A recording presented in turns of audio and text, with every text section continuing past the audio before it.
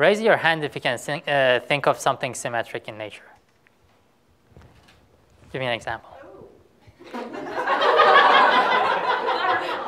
Butterflies are symmetric. What else? Leaves are symmetric. I'm kind of symmetric. Well, I should have brushed my hair before I said that.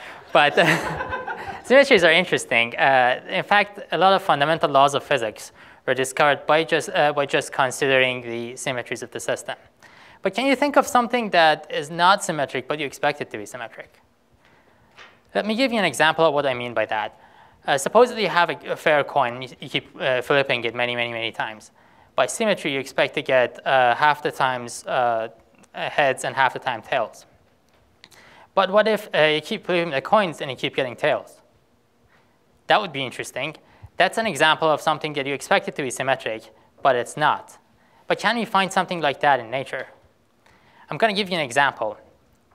When you start learning chemistry, you start by learning about simple molecules like water, carbon dioxide, nitrogen. These are all molecules that have something in common. It's a symmetry called reflection symmetry. If you look at their mirror image, it's exactly the same thing. But when you start learning about more and more complex molecules, there are these complex molecules whose mirror image is different from the molecule itself. It's another molecule.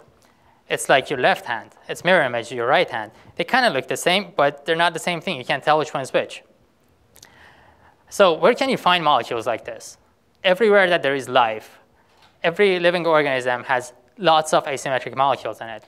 If you've ever seen a picture of a DNA molecule, it has this helical structure, and it winds in a certain direction. The reason that it goes in a certain direction is these sugar molecules on the backbone of DNA molecule that have a certain directionality.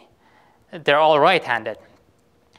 At the beginning of when life was forming on our planet, these complex molecules started forming from simpler symmetric molecules. And the same way that you expect a coin flip 50% of the time heads and 50% tails, you expect to get almost half the times left-handed molecules and half the times right-handed molecules. But now you look at the nature, and you see all the living organisms have right-handed sugars. So this properties of living organisms called homochorality, which means same-handedness, and this is what I study. Thank you.